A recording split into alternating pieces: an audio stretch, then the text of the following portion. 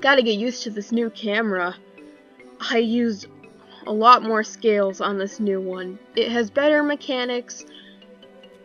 And because Spix probably broke into my house and melted my last one, I got a new one.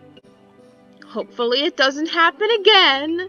Maybe I should lock up my house and make it so she can't get in. Anyway, recording because it's a very small update, yes, but I want to post it on here. Anyways, I am loving these new tail mechanics that I hope stay because look at this. Look at this, this is so epic. This is so epic. Yes. When I move, my tail goes around. Now I can chase my tail and stuff. And yes, I worked hard on this, but there's also been a sign update. Look! When a den is owned, the sign has nothing on it, which is a lot more realistic. So yeah, this new update, pretty realistic if you ask me.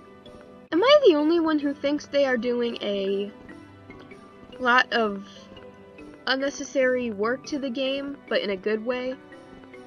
Such as these tail mechanics and these, like, all the things with the signs. I honestly think they're doing a lot of unnecessary work, but in a good way. Keep doing what you do, developers. So glad we have this game. And yes, just so you know, I redid my OC. Now she looks more like my OC.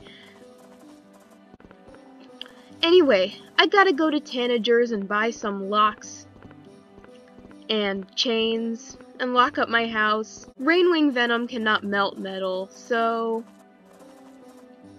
I wish the role players in the prison would realize that. So yeah, I'm gonna head to Tanagers and buy some things to lock up my house so that I can keep my camera safe. Yep, bye.